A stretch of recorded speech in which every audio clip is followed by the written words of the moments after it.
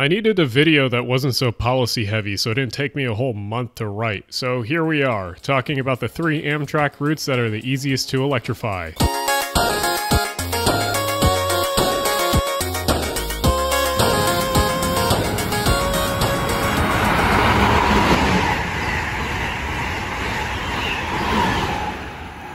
Amtrak's best train routes in the country are undoubtedly the ones that run under electrification. So for many reasons, electrification is the answer to a lot of our railroading problems. But for those who don't know, let's go over the benefits that electrification usually brings.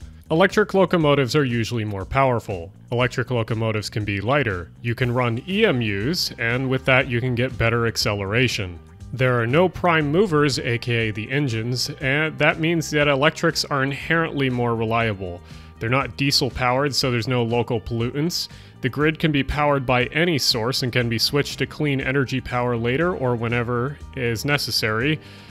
Generally, electrification comes with better service. Electrification means lower costs, which also means that you can make more of a profit in the long run. Higher speeds can easily be achieved. Trains are generally quieter. And no, double stacks are not an excuse. Stop coping.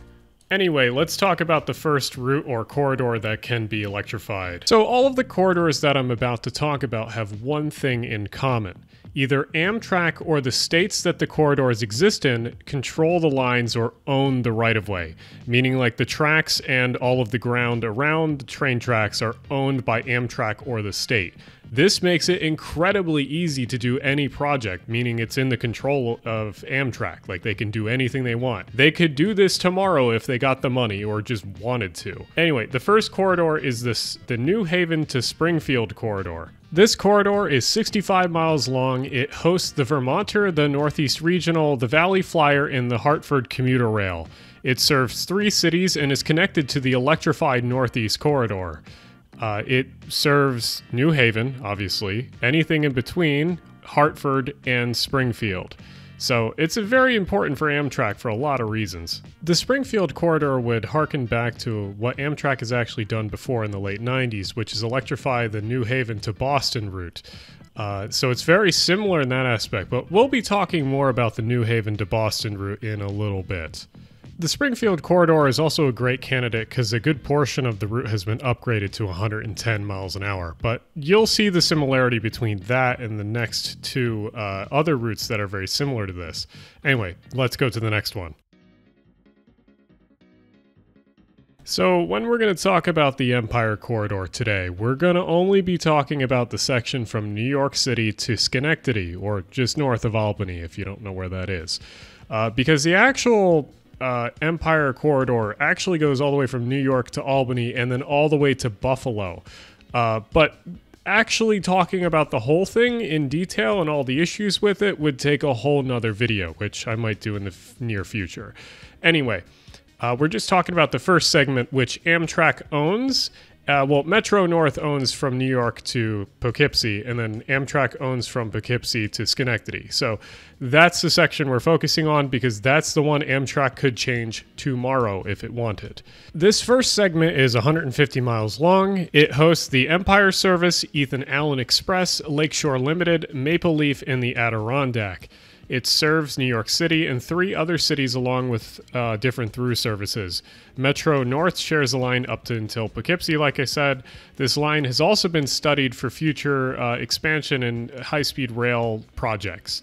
It's also getting custom train sets for their West Side connection, which, again, this is the dumb shit Amtrak does sometimes, which is instead of actually doing the 10 miles of electrification to get out of New York City, they want to order these like weird battery tender locomotives. This is frustrating to say the least. I just electrify the 10 miles of section on the West Side connection. That's all you need. And then you get out and you can run diesel for the rest of it. Whatever stupid stuff you want to do.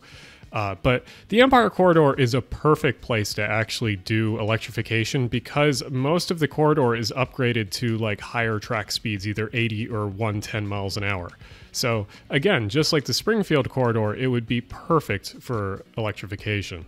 But let's move on to our third route that we can electrify. And it's a little bit different because it's not in the Northeast. So the last route we're going to be talking about serves Chicago all the way to Detroit. It's the Wolverine. And Amtrak and the Michigan Department of Transportation own the entire right-of-way from Detroit to Michigan City. So it's the logical line to electrify when it comes to the Midwest services. There's only one issue with it. After Michigan City, Amtrak has to run on freight railroad tracks, and when it comes to electrification, they are incredibly hard to work with to actually get electrification done. But there's something that Amtrak has been looking at recently, or there's been rumors about them wanting to use, and that's the South Shore Line right-of-way. The South Shore Line is a commuter rail operation that runs from Chicago to South Bend. It originates from Millennium Stadium in Chicago and uses 1.5 kilovolt DC overhead electrification. This could obviously be a little bit of a hang-up for Amtrak because most new electrification projects use 25 kilovolt AC power, which is quite different.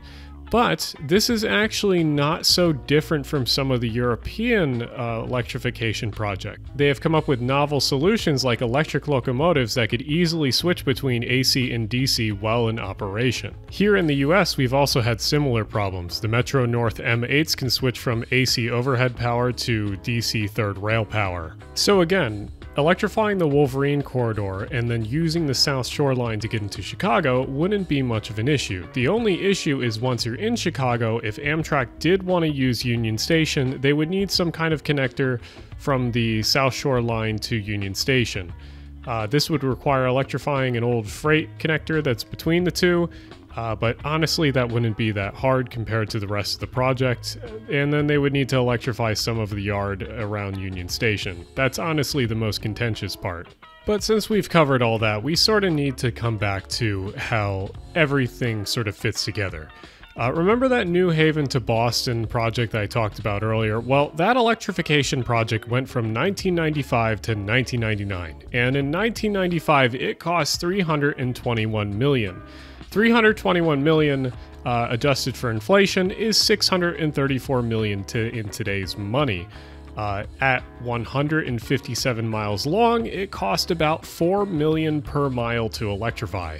This gives us a rough estimate for the costs of the routes here. So the Springfield Corridor would cost roughly $260 million. The Empire service with its first section would cost $600 million, and the Michigan service would cost $1 billion if the South Shore Line gets upgrades, but otherwise it would cost around $800 million. All of these are very affordable projects compared to the stupid amount of money we pay on highway projects every year in all these states. It's just very frustrating that Amtrak has not done any electrification projects since the New Haven to Boston route. This seems to be a management issue. And if you look at the presidents that were in control of Amtrak during the time when they were actually electrifying, they had actual initiative. This is in contrast to some of the CEOs that Amtrak has chosen recently in the past. Anderson was an airline executive that came into Amtrak to try to make it profitable. You don't need to make public services profitable. You just need to make them serve the public. One of the ways you can make it serve the public is by doing electrification projects. Also, before we end the video, there are some honorable mentions of routes that are also good ideas to electrify.